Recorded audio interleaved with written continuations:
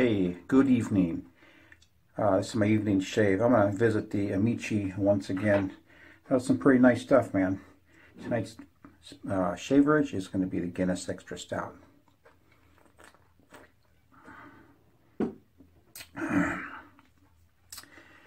pull out of my razor archives the 15/16. Guess what?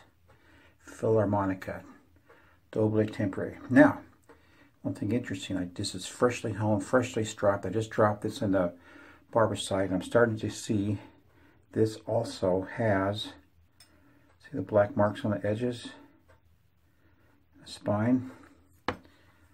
I think, because I didn't leave it in there for a full 10 minutes, I think that it might be too strong.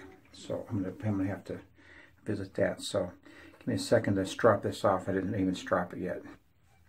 Yeah, I think all I did was just dump a little more in that Barbicide in there.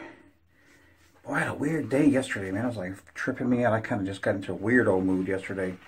I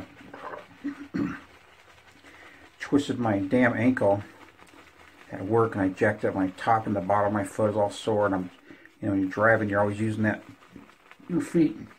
It was my right foot, my driving foot, that I hurt. So I filed the workman's comp on it, and it took us like hours, just literally hours. And even so, during the day after I got all the paperwork done, I got 3 phone calls. Just ridiculous. Anyway, so I go to this urgent care, and there's these 3 chicks in there, and I'm in pain. I'm not in a good mood, and I go in. There's this chick, she's just like busting out, it's like you're looking down at her, and all these girls are around you, like really uncomfortable, So when they took me back to see the doctor, there was another girl there who was busting out and pregnant. And by this time, I'm getting into a much better mood,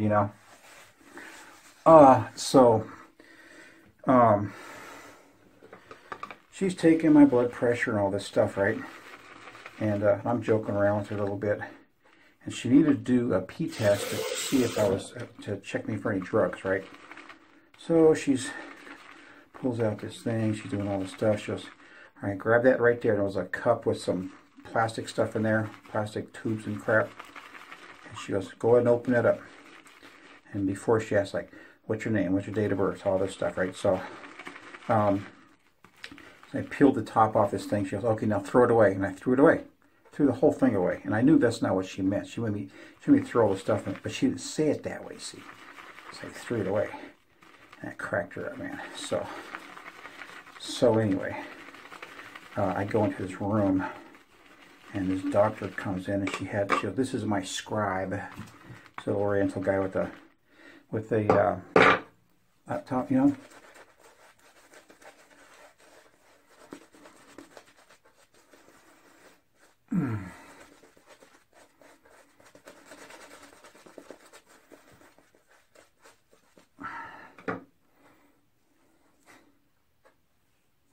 So I'm telling her that my right leg is larger in circumference than my left leg, and she wanted to measure. She goes, well, I'm going to need you to slip into a gown. And I go, oh, I'm sorry, man, I do not wear dresses like that to her. And I was just stone cold serious. She looked at me, and then she just started laughing. She goes, well, you can just take down your pants if you're wearing, not tighty whities, So I did. I was wearing boxers, and my right leg was 1 centimeter, almost a full inch bigger in diameter than my other one. I just kept joking around, So it was time to leave. When she was all done, she says, it was a real pleasure having you here. You're a good man, all this stuff, right? Ooh, I missed that. So she was leaving, and her scribe was following after her. And I go, hey, where do you think you're going? Like that. It was just so funny. I was in a weird mood. So I had to go. To the emergency room, St. Anthony's. So I did, and it was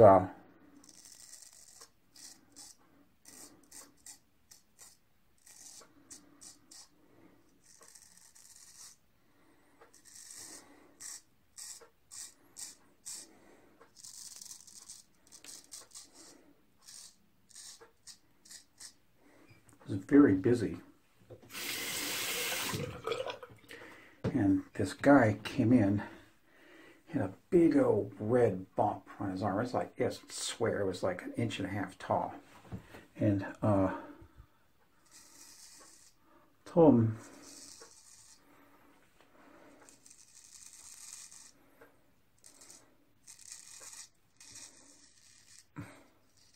this razor is fantastic. So I told him it looked like a botfly larvae. And I asked him if he's been out of the country. He said no. So he said he got a piece of OSB in his arm.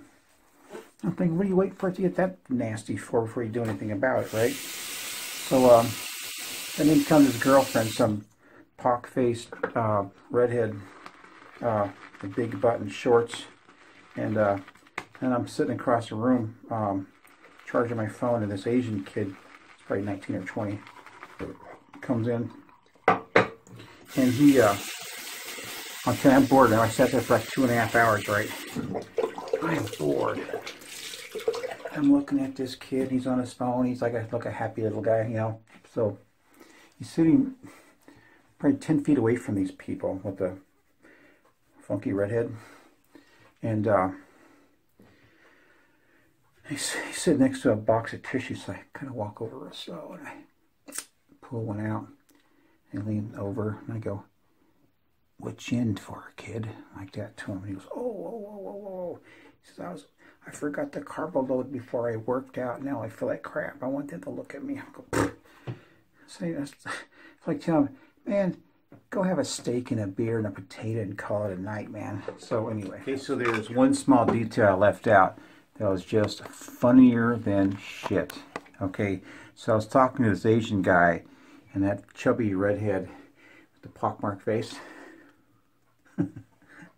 was right there. And I'm talking to this cat, and the triage nurse called him back, right? And they both stood up, and they both started walking, and she dropped something. And she bent down, and I'm telling you, she's wearing shorts, these small shorts. She bent down to pick it up, and her butt, I mean, was right there in these shorts. She had a big butt, too. And I mean, that was even raunchy by my standards. So, anyway, so I looked at the Oriental guy, and his ears are going, wee. He's like, had his look on his face, right? So I'm going like, fucking guy, man. And I go, well, that made your night, didn't it? And he goes, it sure did. I go, you're nothing but a horny bastard. He started laughing, man. Had a good time, man. I'm telling you, man, I'm bored. I will entertain myself. Later. So I just clowned around with him all night. The rest of the time I was there. He was in a room right across from me, so it was a trip. But I was really in a weird mood. Look at that lather, son of a gun.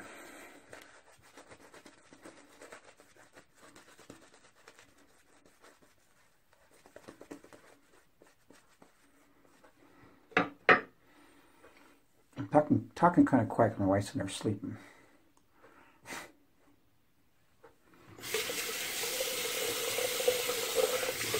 So, don't want to wake her up. Get my ass kicked again. So, this I really like this scent. It's really a nice scent.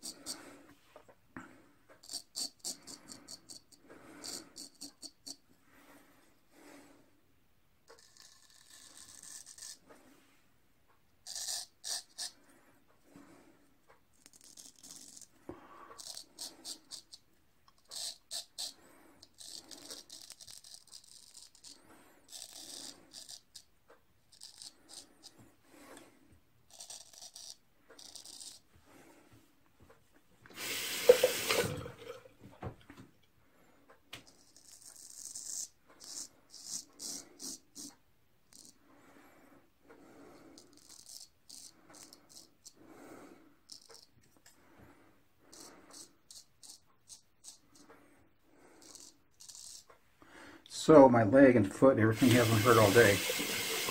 It hurt all the way to my groin. It was just too much. I went and had to go in for an ultrasound. That's why I was at the ER to make sure I didn't have a blood clot in my leg.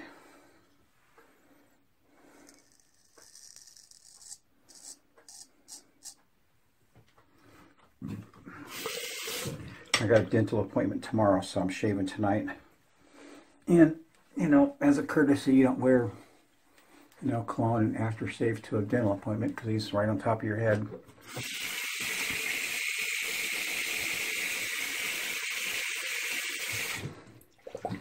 But my leg doesn't hurt anymore. The doctor gave me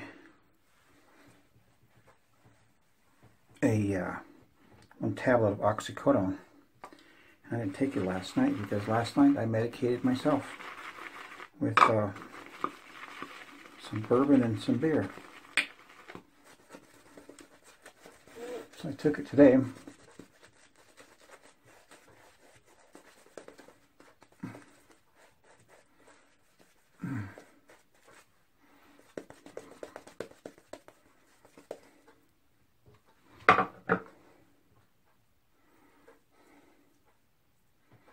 Tell you, man, this has got to go down as one of the greatest soaps of all time, especially when you consider the cost of it.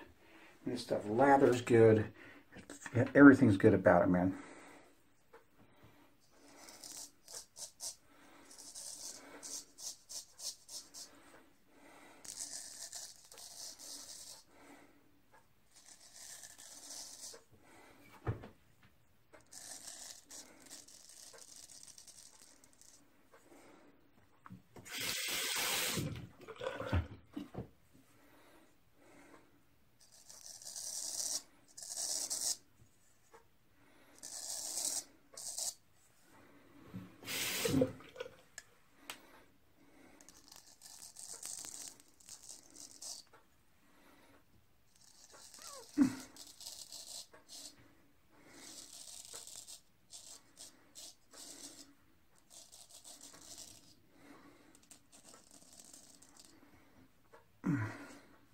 I don't like taking pharmaceuticals out.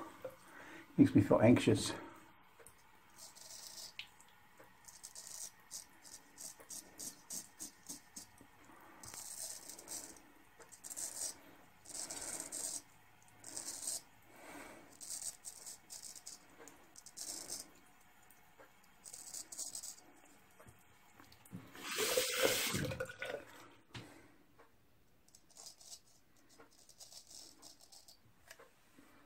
So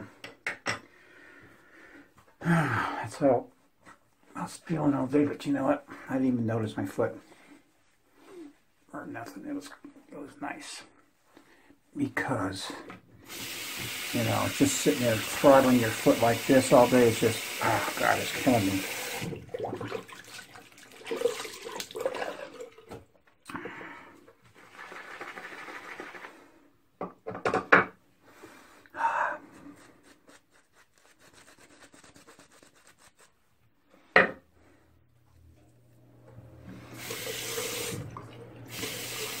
Suicide Blonde.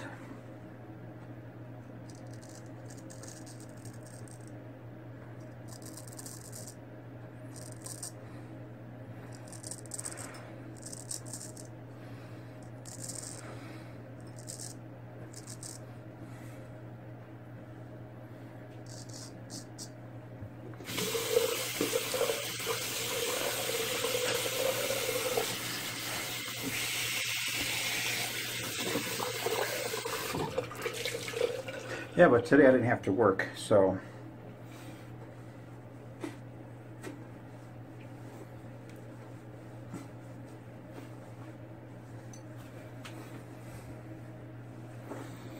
the manager probably told everyone I'm out because of my foot and stuff like this. So next Tuesday I have 1,000 people coming up to me, hey, are you okay? And all this stuff. So, and which is cool, you know.